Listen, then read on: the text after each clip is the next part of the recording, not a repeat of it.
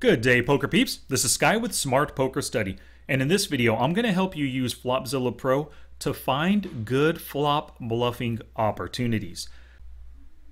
So I had a one-on-one session with a student earlier, and this is his database right here. You can see we filtered for raised first in, and he was in position on the flop because we're basically working from easiest to more difficult, right? The easiest spots to bluff are when you're in position against one of the probably the blind callers, and that's what we have here.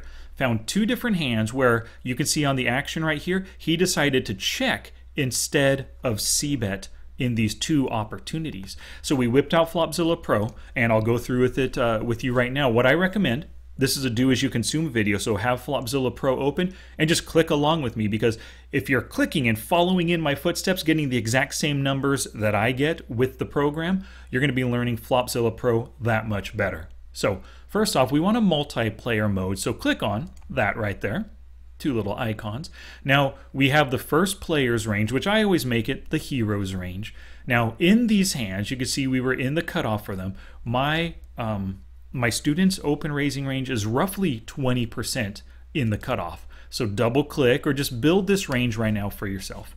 So this is the range that I have saved, 20% range. You could see my student opened with King Queen offsuit, bam, that's in here, and Ace-7 offsuit. We have that one missing. So I'm just going to go ahead and tack on that hand and better into his raising range. So we have 23% for his range. Let's open up a caller's range right here. Now for these three, I'm just going to make it very simple, a 30% calling range.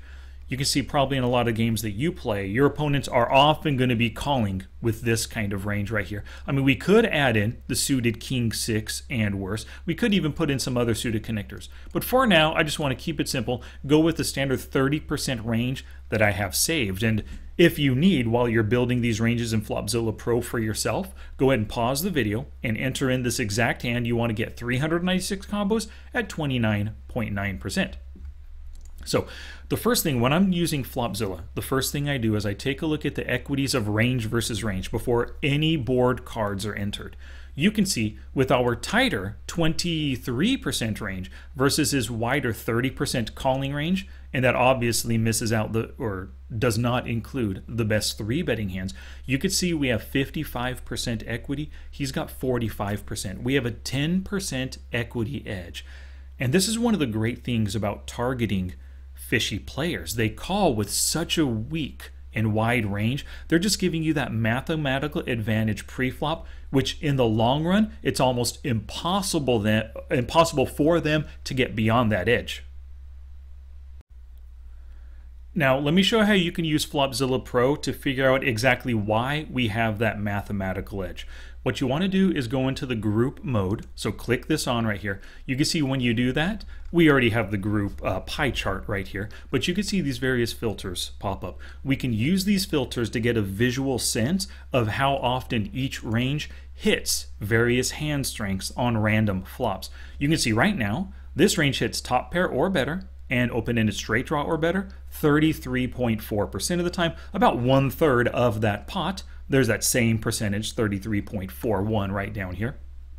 Let's break this up into some categories that I like to think about when I'm considering ranges. First off, I keep the dark blue for top pair or better. I use this teal or aqua color for all of the weaker pairs right here. So pocket pair below third, pocket pair below top pair. You could see that that's 22.3% or 22.5% right here. And I also like to use the dark green for all the best draws, open-ended and better. So you could see this range hits more than 50% of the time something worthy of staying in the hand, depending on the kind of bets that you face, or as the cbetter, the kind of bets that you make right here. Sometimes what I like to do is I like to color code these red to really get a visual sense. Whoa, we miss it completely 46% of the time. But let's go ahead and take that off for now. So we've got ace high, no made hand, and which includes these worst draws 44% of the time. Let's look at our opponent's range. We got to do the same thing, so choose the same colors. Dark blue for top pair or better, the lighter aqua for the smaller pocket pairs, and then the dark green for the draws. So let's compare the two. First off, our wider our opponent's wider 3-bet calling or 30% calling range misses 50% of the time. We miss only 44%, so that's part of the reason why our equity is so much better than theirs. We hit top pair or better, 26%. They hit it only 21%. Loving that, right? They hit the best draw, 7.6. We hit it, just a little bit less, 6.8. But we hit those weaker pairs at 22.5%. They hit those at 21%. So you can see overall, that's exactly why we have such an equity edge. We miss the board less often, and we hit stronger hands more often than they do. So that's always the first step. When you enter two ranges, take a look at that kind of stuff to help you familiarize yourself with the equities and why the equities shake out the way they do. Now let's take a look at this first hand. My student open raised king queen offsuit, 20% range. Opponent called with this range right here. The flop comes down deuce of clubs, 8 of hearts, 5 of diamonds. So on this flop right here, you could see my student's equity went down just a little bit to 54%, but it's still greater than 50%. Things are not looking too bad right now. Let's go back to my student's range. Now, for whatever reason, an aspect of Flopzilla Pro, once you enter a board, all of the filters reset to blue. So let's go ahead and clear them all right now. For hero, dark blue for top pair or better. Remember that teal color for all the weaker pairs, even bottom pair here. And then the dark green for the best draws, which on this board, really just the open ender. You can't have a flush draw on a rainbow board, right? So this is how hero hits this board. We actually miss 66% of the time. 2/3 of the time, we completely whiff, have just an ace high hand on this board, or king high or queen high, whatever the case may be. Let's take a look at our opponents. We're going to have to do the same thing right here. Clear the filters, dark blue for top pair or better, teal, weaker pairs, and then the dark green for the best draws, the open enders. So you can see at this point, he also misses 68% of the time. Yeah, so we're basically whiffing about the same, 66 versus 68% of the time. So you might say to yourself, wow, we're missing just as often as we are, or as he is, we shouldn't c-bet here. But no.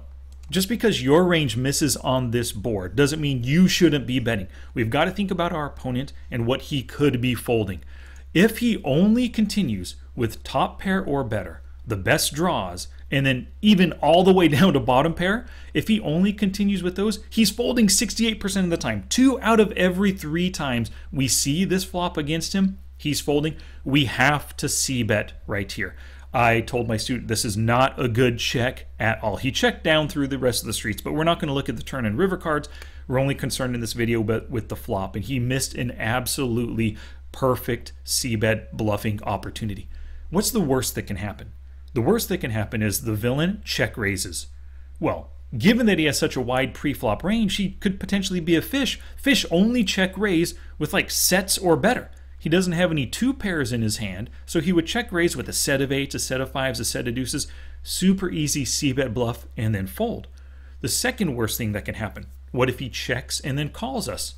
Well, it's not the end of the world. We could get a king. We could get a queen on the turn or river, hitting a top pair hand, turning our bluff into a value opportunity, right? So it's really not a bad spot. Actually, it's a great spot to be c-bet bluffing this opponent. Let's go ahead and clear this board right here. Let's take a look next at the Queen 10 deuce board. Everything remains the same. We opened in the cutoff, and remember, we had a 7 offsuit in this hand. They defended 30% out of the big blind. No need to change this. No need to reanalyze these numbers or anything. Let's just enter the new board.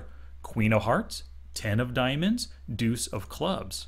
Oh, interesting. Let's take a look at hero's range first. Now, hero in this instance missed 42% of the time, which is great, right? Last time we missed 66, now we're missing 42.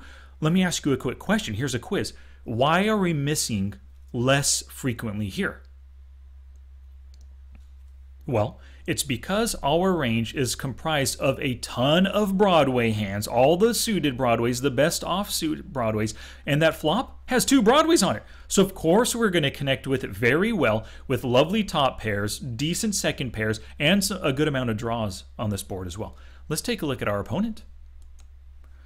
They missed 49%, almost half of the time.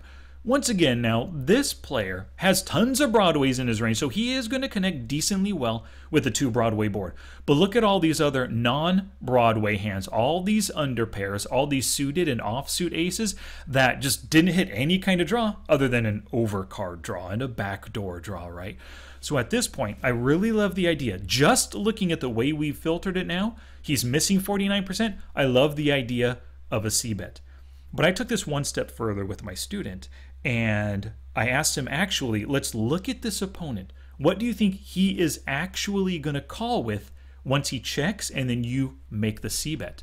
So that first look was just to see how it interacts with the board. Let's actually think about our opponent's probable decisions. So using the blue filter right here, well, we think he'll definitely continue with his straights, but there aren't any, right? This is not possible to hit a straight. Sets, yep, we got 2 combos, the pocket 10s and the deuces. Those 2 pairs, will he continue? Of course, 2 pair hands. He doesn't have any over pairs in his range. Oh, will he continue with top pairs? Well, most players, even if they're out of position, even if they're relatively tight, even with that queen 8 suited, they're going to continue. And the queen jack offsuit, right? Pocket pair less than top card. So pocket jacks, they're going to hate folding with just the queen overcard. They could potentially find a fold on an ace overcard, right? But on that queen, everybody wants to believe that the open raiser has just a random ace or an ace king, and their pocket jacks is currently ahead. So they're going to call on the flop.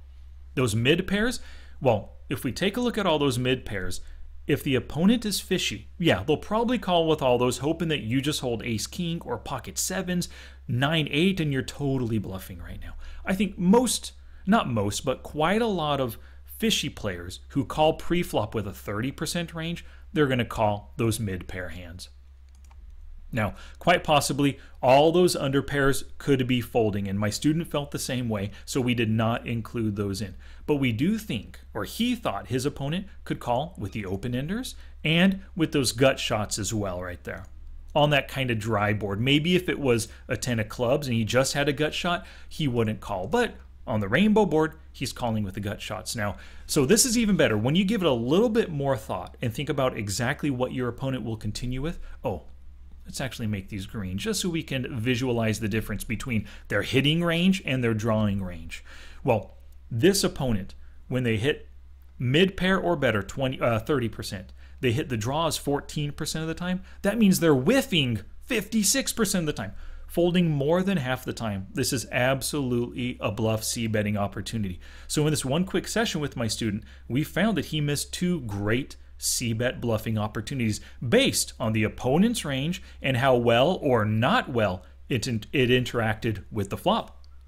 All right, thank you so much for watching the video. Now I do want to give you an action step. You can filter in your database for opportunity to cbets, basically what we filtered for here. Find the spots where you did not cbet and then analyze them. Assign yourself a range, assign him a range, analyze the equities, analyze how well each range interacts with the board. Enter that board in and determine whether or not you missed a great cbet bluffing opportunity. And if so, take a note of those mistakes, take a note of the types of boards that are great to cbet on because some are better than others, and then utilize those notes the next time you play to make more profitable cbet bluffs on the flop. If you liked what you learned in this video, please give it a thumbs up and hit the subscribe button down below. And lastly, if you liked what you learned and you want to learn more about how to use Flopzilla Pro to improve your skills, you have to get my new Flopzilla Pro course.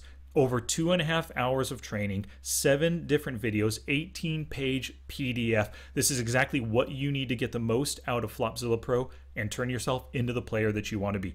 Just go to smartpokerstudy.com/Flopzilla Pro course. I'll see you there.